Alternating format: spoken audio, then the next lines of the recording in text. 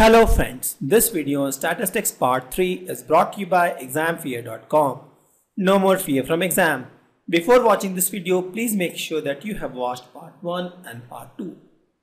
So having understood the basic business behind or basic need behind mean, median and mode by 3 simple examples where you have to find who is the most favorite teacher or who studies more and who is the middle guy.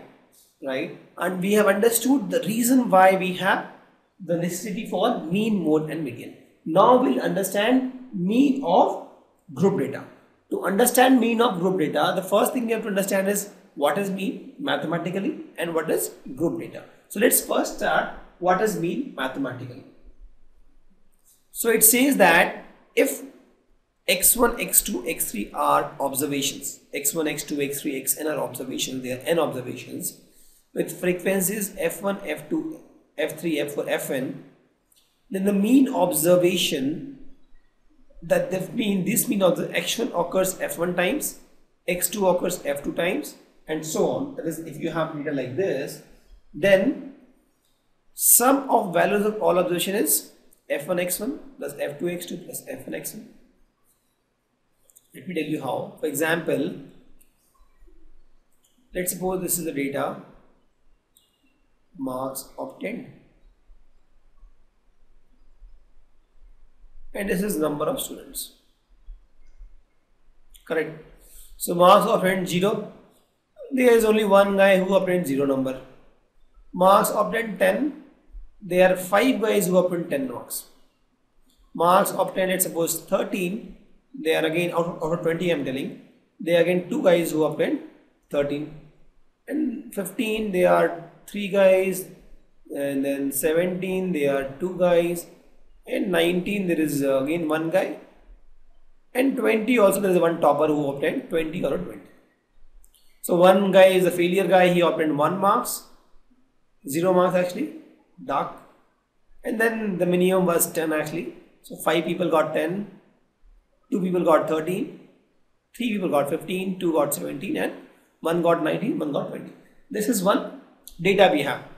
There is marks obtained by students and this is number of students. So these are xi's actually and these are fi's, frequency. So if you want to find the sum of all the marks obtained by all the students, what it will be? 0 into 1 plus 10 into 5 plus 13 into 2 plus 15 into 3 plus 17 into 2 plus 19 into 1 plus 20 into 1, correct? Because we are adding all the marks because 10 marks is obtained by 5 people. So we'll add 10 5 times, that is 10 plus 10 plus 10 plus 10 plus 10. 13 by 2 people, that is 13 plus 13. 15 by 3 people, that is 15 plus 15 plus 15. 17 by 2 guys, 17 plus 17. 19 by 1 guys and 20 by 1 guy and 0 by 1 guy.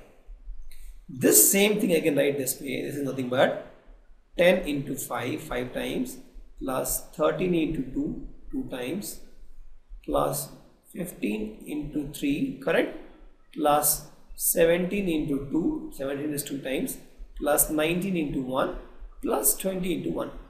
And this is what exactly here, because this is nothing but this is 0 into 1 actually, 0 into 1 plus f1 is 0, sorry, x1 is 0, f1 is 1, x2 is 10, f2 is 5. So this way if you see, the sum of all the observation is nothing but f1 x1 plus f2 x2 plus f3 x3 till fn xn. Now the number of observation is how much? The number of students if you want to see is how much? You add all this thing because there are 5 students who got 10, 3 got 13, so you add all this thing. 5 plus 1 6 plus do 8 plus 3 11 13 14 15. So there are 15 students. So if you see the number of observations, nothing but f1 plus f2 plus f3 plus f4 plus dash dash dash to fn. So we have sum of all the observation and we have number of observations. So in this case, mean will be given by, if you know the formula, the sum of values of observation divided by number of observation.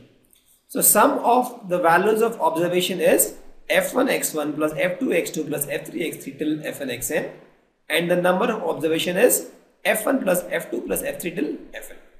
Please note this formula is very crucial. By definition also I told you mean is nothing but you add all the values divide by number of values. So if you see the total values is F1 x1 plus F2 x2 plus F3 x3 till Fn xn, divide by the number of students. This is total marks and this is total students. So this will give the average marks obtained by one student, correct? So total marks is F1 x1 plus F2 x2 till Fn xn, and total number of students is F1 plus F2 plus F3 till Fn.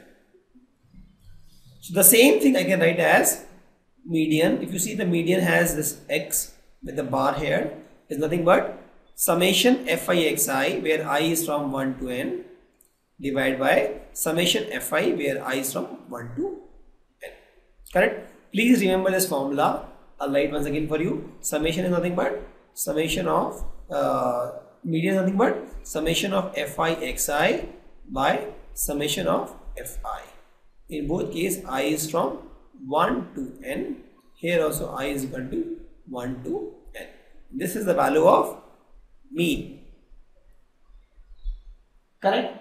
To find the mean, the formula is summation fi xi by summation fi. Logically also we told mean is nothing but you add all the marks, you divide by total number of students. That's what we are doing. We are adding all the marks. That is summation of fi xi, total number of students, summation of fi. Now we are supposed to learn mean of group data. Before we study mean of group data, we know now what is mean. Let's study what is group data. What is group data? This is the normal data. The same example or almost similar example, that the value is different. Marks obtained and the number of students, correct? So where if you say 10 marks is obtained by one guy, 20 is by one guy, 36 by 3 guys, 40 by 4 guys. So this data we have, but this is not grouped. This is a normal crude form of data. We want to group the data. So to group the data, what we will do, we will create a class. For example, when I say 10 to 25 is one class. So in this class, there are 2 students. 25 to 40, there are 3 students. 45 to 55, 7 students. 55 to 70, 6 students. 85 to 100, 6 students. So this was ungrouped. So normal ungrouped data. We converted this into grouped data. We grouped it. And why we do grouping? The first question should come to our mind is, why do we need grouping? The reason is, if you see in real life, if you, for example, they are this is the marks obtained scenario for the real CBSE exam. So there are students who get 0, there are students who get 1, there are students who get 2, 3. There are so many students. So if you create so many frequency from 0s to 100, the data is huge, correct? Also, it's difficult to manage. So we group it. So when I say 10 to 25 bucket, all the students who are in this range will come in one bucket. So if you see here, there was 1, 2, 3, 4, 5, 6, 7, 8, 9, 10, 11, 12, 13, 14 buckets. Now you have only 6 buckets. In real case, you have huge bucket and we convert into small number of buckets using group data.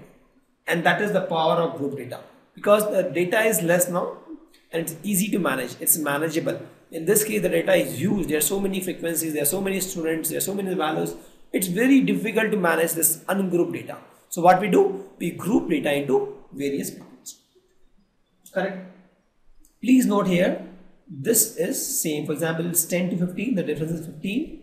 Here also it is 15, here also 15.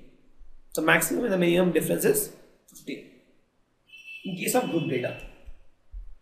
Please note there is a catch here. The catch is, it is assumed that the frequency of each class interval is centered around its midpoint. That is, see, in this case, if you see, I want to find the frequency. So it's assumed that this frequency 2 is centered around its midpoint. And the midpoint, if you see, is nothing but the lower limit. For example, this lower limit is 10 and the upper limit, that is 25, divided by 2. So in this case, it will be 10 plus 25 by 2, that is 35 by 2, that is 17.5. So this guy will be the value of xi actually in this case, 17.5. So it is assumed, please note, it is assumed that that may not be the case. So if the moment you convert data from group to ungroup to group, so we have to assume that the frequency of each class interval is centered around its midpoint. The moment you do this, there is some error that is already incorporated in this, because you're grouping it with the assumption that the frequency of this is centered around the midpoint. For example, one scenario I'll tell you. For example, you are grouping data between 10 to 25 and all your data is 10 only, correct? There is no 20, there is no 25. So in this case, if you see, you are assuming the value is 17.5 because xi came out to be the lower plus upper by 2, but the actual values are 10 only. So there is a minor error that is incorporated into the system the moment you group a data, but it's okay. We assume that the frequency of its data is centered around this value.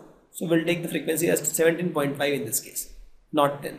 Even if we observe, all the data in this case are 10 only. There is no 11, there is no 20, there is no 25.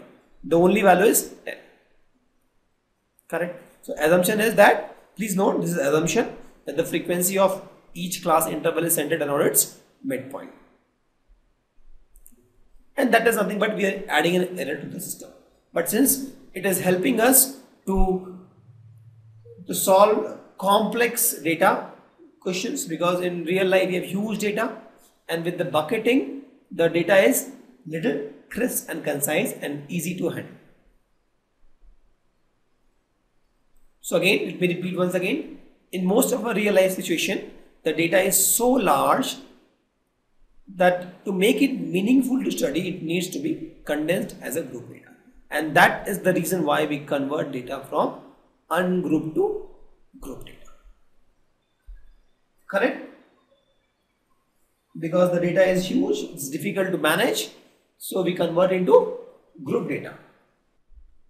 Thank you. Visit examfear.com to watch free educational videos, try free online tests, get the best quality study materials, study from the best tutors and mentors, and much more. Thanks once again.